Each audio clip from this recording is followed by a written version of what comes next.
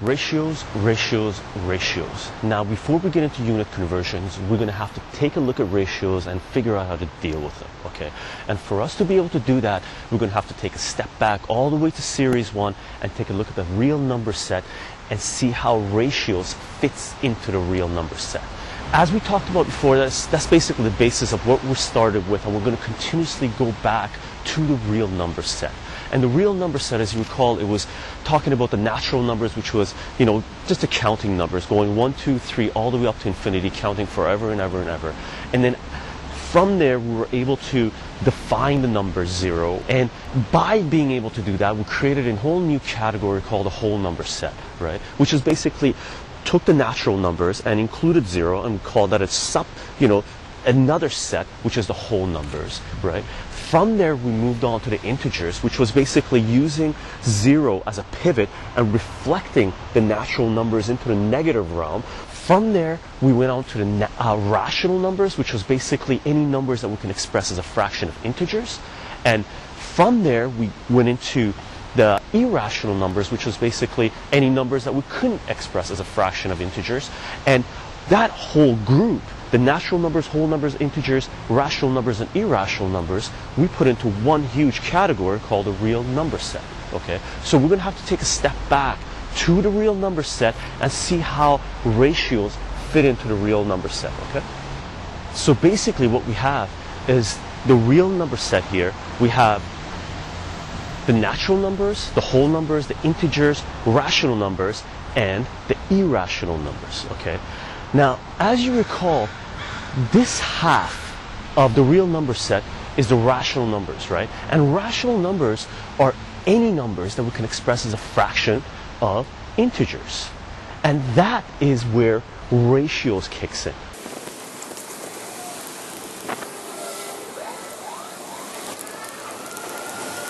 So rational numbers, we have it as a fraction of integers, where we have one number on top of another number, where the denominator cannot equal 0.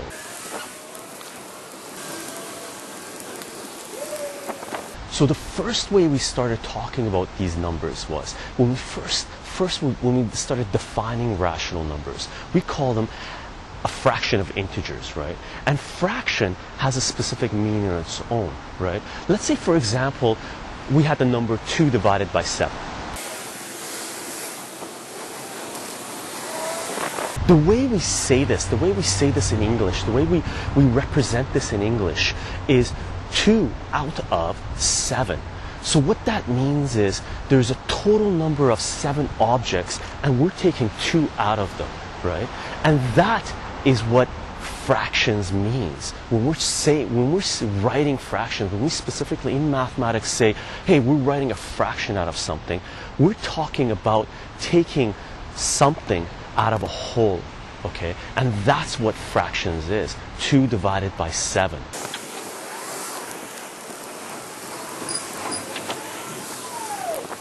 So what we're stating in here when we write this as a fraction, what we're doing is saying, when we write 2 over 7, what we're saying is 2 out of 7, right? So if you had a total of 7 boxes, 2 of them would be green.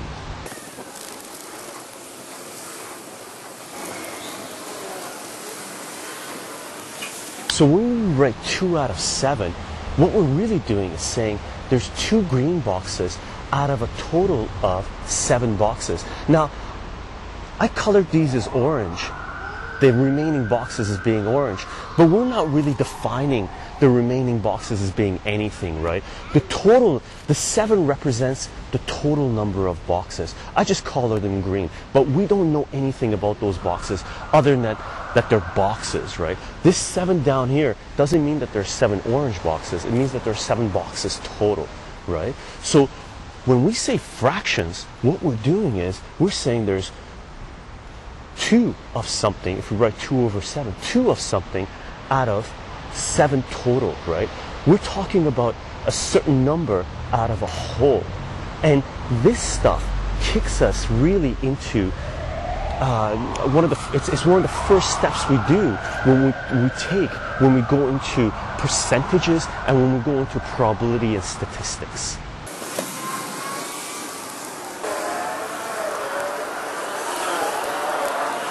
So when we start talking about fractions, when we start exposing ourselves to fractions and we start talking about parts of a whole, this kicks us into percentages, which is sort of the first step that we take to go into probability and statistics, okay?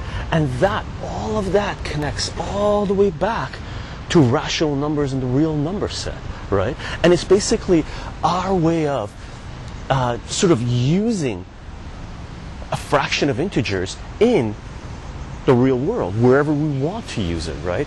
And that's one definition of what a rational number is, right? It's one definition of what one integer above another integer means, which is 2 out of a whole, something out of a whole. And that's what fractions is, and that's the main way we've been using what rational numbers are.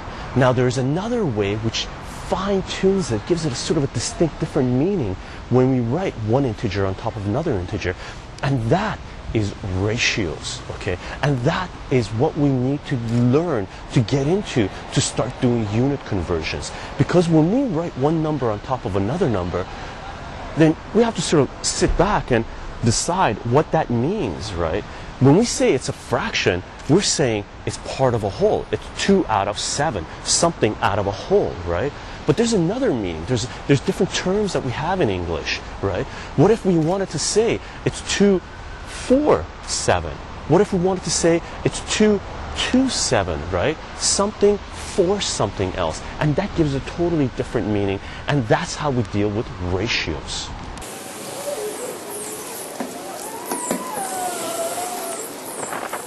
So the way we define ratios is not 2 out of something, right? We define it as being 2 for something. It's something for something else, okay? It's comparing two numbers of the same type, of the same kind. And this is where we're going to go. This is what we need to learn to be able to do our unit conversions. So for ratios, when we write 2 over 7,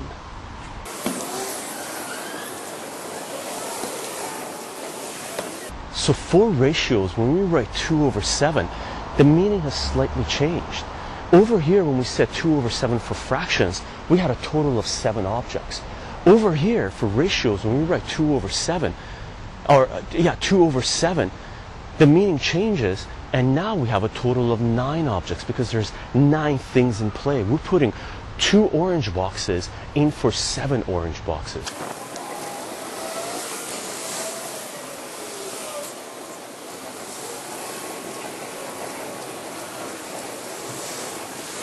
So what happens here when we write 2 over 7, when we're talking about ratios, this becomes 2, 4, 7, 2, 2, 7.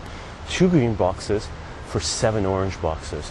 And there's a little bit of more meaning behind this because now we know what the other boxes are. We know specifically that they're actually 7 orange boxes.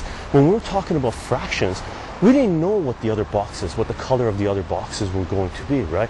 I just put them as orange because I had the color orange, right? Over here, when we write it down as ratios, when we write down 7 orange boxes, it really means 7 orange boxes. And the total of boxes in play here is actually 9. When we write it down as a fraction, 2 over 7, there's a total of 7 boxes in play here. When we write it down as a ratio, when we say it's a ratio of 2 over 7, there's a total of 9 boxes in play here. And this comes into play, the most basic place that it comes into play is when you're dealing with, if you're gambling, if you're doing trade, right? I'm going to give you $2 for 7 apples, right? If, however way you want to think about it, right? If you're looking at a map, there's 2 centimeters equals 7 kilometers, right? And that's where the unit conversion comes in. Okay? And that is the main difference between fractions and ratios. So over here, ratios, this is going to directly kick us into unit conversion, which we talked about, we did an introduction for in video number 45 and 46. Okay? Now the beauty of all this is the difference between fractions and ratios. When we write 2 integers like this, if we say it's a fraction, the meaning is this. If we say it's a ratio, the meaning is this, right? Now, the meaning changes slightly, But our rules in mathematics do not change. The axioms that we've developed, that we've learned when it comes to addition, subtraction, multiplication, division, when it comes to the rules of dealing with the equal sign, when it comes to rules of dealing with exponents, right? The rules of mathematics, our axioms do not change. The meaning of the numbers changes. So when the rules of mathematics do not change, our definition of the numbers change, then we don't have to learn new rules to be able to deal with ratios. We don't have to learn new rules to be able to deal with fractions. The rules are the same. So everything that we've learned previously applies both to fractions and ratios. Nothing changes based on the rules of mathematics, based on the axioms we've learned. The only thing that has changed is the meaning between what we've written down, okay? And that is, you know, the beauty of mathematics, because it's a universal law.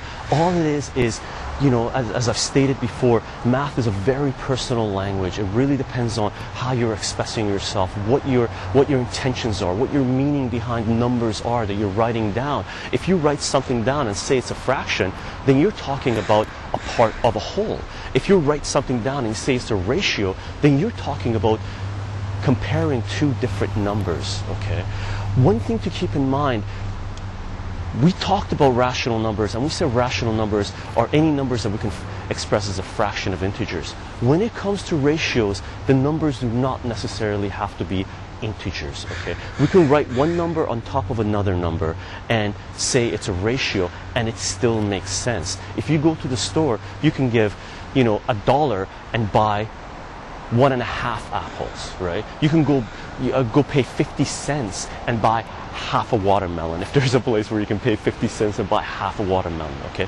So keep in mind that ratios do not necessarily have to be integers, okay? Ratios, all they are is one number on top of another number. What you're doing is you're comparing one number to another number of the same type during a transaction, of the same dimensions. May it be just currency. Whatever it is, you're comparing two numbers. May they be things, may they be ideas, may they be concepts, may they be powers and gains, may it be whatever it is. All you're doing when it comes to ratios, you're comparing one number to another number, and what that means is there's something here and there's something there, and it's going into a pool.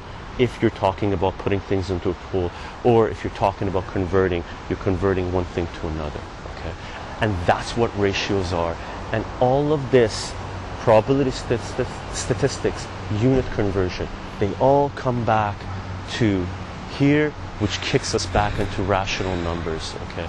And that's why we started off with the real number set, because the real number set is the basis of us laying down the foundation of what we understand numbers to mean, okay? And if you think this is brilliant, this is cool, wait until we get into the irrational numbers, because the irrational numbers are infinitely larger than the rational numbers. And if you think this is interesting, then irrational numbers, once we get in there, that'll blow your mind, okay?